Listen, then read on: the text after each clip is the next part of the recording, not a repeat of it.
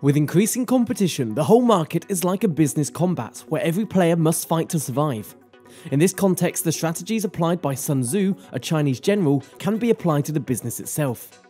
Sun Tzu framed 12 principles that are applied in war combat that can also be applied to business combat. In this video, we will tell you about Sun Tzu Marketing Strategy.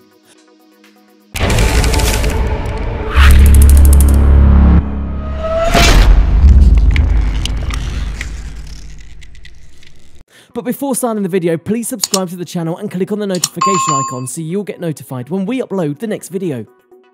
10. Honor the customer. Sun Tzu's customers were the people, the citizens of the empire. In marketing, people are our customers and our customers are king. We serve at their pleasure. Serve your customers. The ultimate objective of marketing is to produce products and services that not only satisfy customer needs, but delight them, so they will return and buy again. Target customers. Your target customers are those customers you can serve particularly well, based on your company's strengths. People who care about what you care about are more likely to recognize the quality of your products or service offering and be willing to pay for it. Find out what the customer thinks. Don't prioritize according to your needs. Don't guess about the customer's priorities. Ask your customer about his or her priorities, and then prioritize your actions according to your customer's needs. 9. Organization of intelligence. What is needed in war is to obtain the name of the enemy leader and decide on his capacity, so as to calculate what his plans will be and make use of this survey to obtain success without great difficulty. Wu Chi on the art of war, know your market as well as you know yourself. A good formal and informal intelligence system coupled with good marketing practices puts you in the business of managing risks instead of taking risks. Assess your marketing opportunity. Sun Tzu lists 5 assessment factors that have modern marketing management equivalents. Analyze strengths, weaknesses, opportunities and threats. And also learn from the experience of others. Prepare a competitive analysis. Know your competitors as organizations and as people. The best competitive analysis profiles not only the company, but also the characteristics of the top decision makers. When you truly understand your competitor as a person, you can more easily predict her or his future courses of action. Competitive comparisons analysis reveals competitive strengths, weaknesses and costs. Your customers are comparing your products and services to those of your competitor. You must also make similar comparisons in order to achieve competitive superiority. 8. Maintenance of the objective. A clear intention and a steady aim is needed. Some strategists believe that the objective is the most important principle because without an objective, all of the other principles are pointless. The objective is intertwined with the strategy. The objective determines the what and the other principles guide the how. Get your objective right from the start. The business objective must be clearly defined, decisive, and attainable. Actions must be clearly communicated and results must be measurable. Find a winning strategy.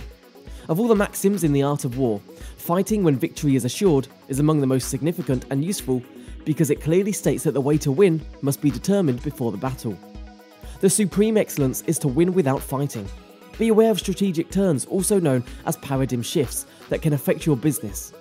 Markets evolve, new products emerge, and the world moves on. Do not underestimate your competitors. Do not reject new information and consider your worst indicator. 7. The secure position. The leader must take up a strong position, inspire others to follow him, discover where the enemy is weak and attack there. The art of war, occupy a position that cannot easily be taken by your opponents. A secure position establishes the basis for an offensive. A secure position helps you make use of your natural strength. Invisibility lies in the defense, the possibility of victory in the attack. Occupy the high ground in the market. Through the centuries, strategists have emphasized the importance of the strength that comes from having right on your side. In the art of war, moral influence is listed as the first of 5 fundamental factors. Conquesting is a strategy for finding the high ground in a segment of the market. The biscuit defense is to plan a good offense. When you're constantly on the defensive, you seldom win. If you stop the enemy attack, that will most likely be another one. 6. Offensive action. Keep on the offensive to secure freedom of action. Offensive action provides initiative of movement. Offensive action keeps you in control. Action permits the manager to exploit the initiative and impose his or her will on the marketplace or the competition. The key to the successful offensive are skill, preparation, training, and above all, information. Seize the initiative. The most effective and decisive way to reach the objective is to seize, maintain, and exploit the initiative. Being on the offensive puts you in control of the relationship with your customers and forces your competitors to react. Tactics change in an infinite variety of ways to suit changes in the circumstances. Have a tactical flexibility by having offensive action. While strategies remain, constant tactics must be adapted to each new situation. 5. Surprise. If you take a few men and make a sudden surprise attack on a narrow road with loud soundings of gongs and drums, the biggest army may be thrown into confusion.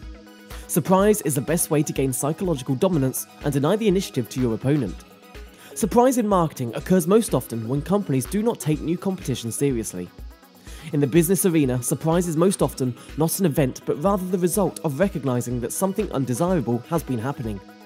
Secrecy is a partner of surprise.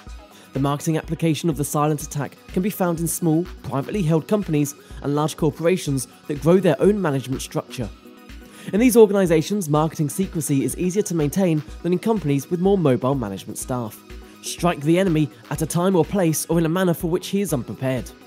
Do the unexpected. In war or in business, this requires speed, information, superiority, and asymmetry. It's not necessary that the opponent be completely unaware, only that he becomes aware too late to react effectively. 4. Maneuver.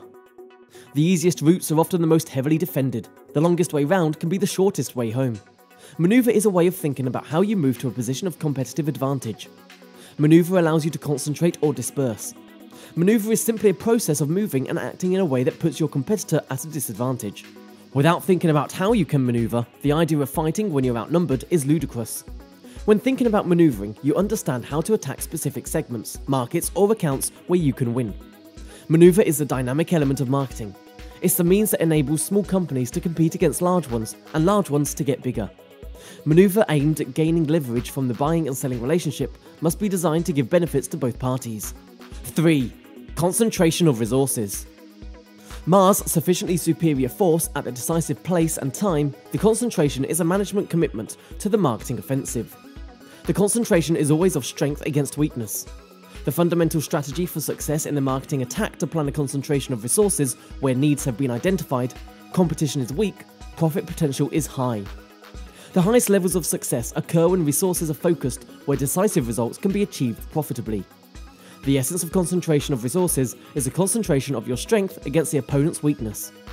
Marketing concentration is not a mere mass of numbers, but rather a focusing of your marketing strategy and tactics. If your marketing force is weaker than your competitors, and if you fight head-to-head against your competitor, then you will end up with a very bad headache or no head at all. 2. Economy of force. Assess accurately where you apply your resources. Economy of force requires a return on investment. Economy of force allocates all resources to the main effort. This military principle reveals the other side of the coin from concentration of resources. When you concentrate in one area, you'll be weak in other areas. Once you have decided where to concentrate, economy of force deals with the allocation of resources. The word economy in economy of force does not refer to economizing, rather it refers to the effective use of resources. Economy of force has two dimensions. Efficiency, avoiding the waste of time and resources. Effectiveness, getting the right results. 1. Build morale. In order to kill the enemy, our men must be roused to anger. To gain enemy's property, our men must be rewarded with war trophies.